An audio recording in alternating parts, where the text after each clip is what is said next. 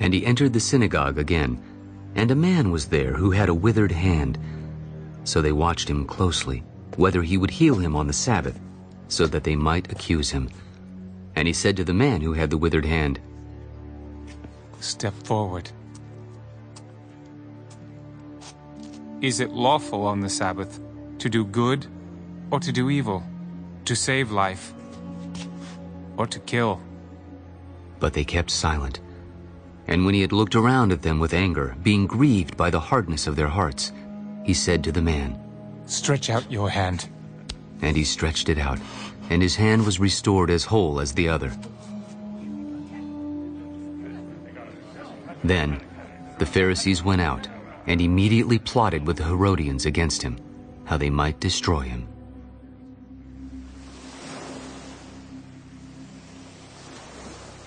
But Jesus withdrew with his disciples to the sea, and a great multitude from Galilee followed him, and from Judea, and Jerusalem, and Idumea, and beyond the Jordan, and those from Tyre and Sidon.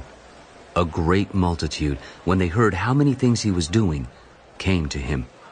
So he told his disciples that a small boat should be kept ready for him because of the multitude, lest they should crush him.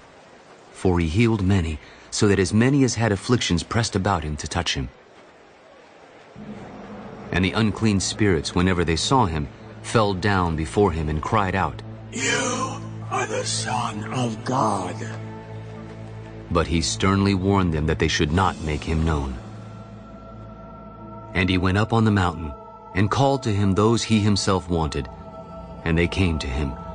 Then he appointed 12, that they might be with him, and that he might send them out to preach, and to have power to heal sicknesses, and to cast out demons.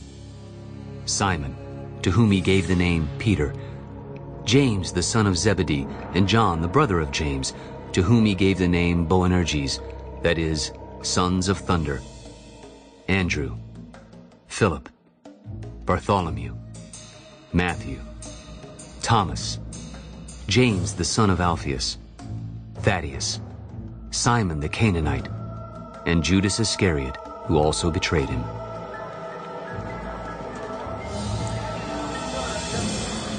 And they went into a house, and the multitude came together again, so that they could not so much as eat bread. But when his own people heard about this, they went out to lay hold of him, for they said, "He is out of his mind." And the scribes who came down from Jerusalem said, "He has Beelzebub. By the ruler of the demons, he casts out demons." So he called them to himself, and said to them in parables, How can Satan cast out Satan? If a kingdom is divided against itself, that kingdom cannot stand. And if a house is divided against itself, that house cannot stand. And if Satan has risen up against himself and is divided, he cannot stand, but has an end. No one can enter a strong man's house and plunder his goods unless he first binds the strong man, and then he will plunder his house.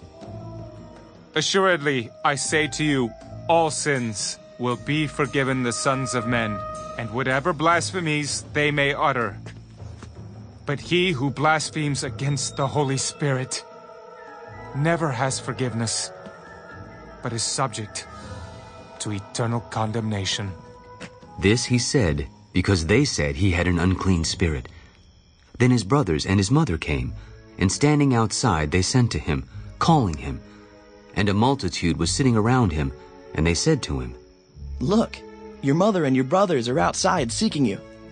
Who is my mother or my brothers? And he looked around in a circle at those who sat about him.